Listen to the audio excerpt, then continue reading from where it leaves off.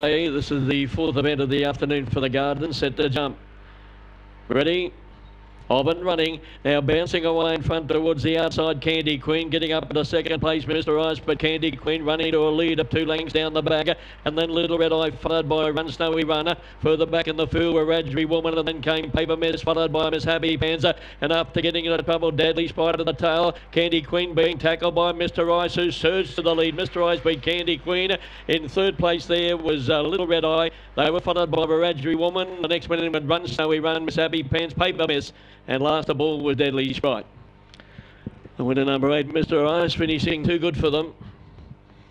A youngster by Magic Sprite out of Bright Pearl. And in front of Waters Bay by Ryan Freeman. Good on to Ryan. Defeating number 7, Candy Queen, but Chili Michaela's Candy for Tom Pullman. And number 2, Little Red Eye Magamba jumping back, Robert Barden. And 9 in 4th place for Radbury Woman. 11.17. They'd run home time 11.84, 23.01. And Mr. Ice on the line drew away to score by 2 lengths. 2 lengths the winning margin, 4.5 lengths between second and third. 8, 7, 2 and 9.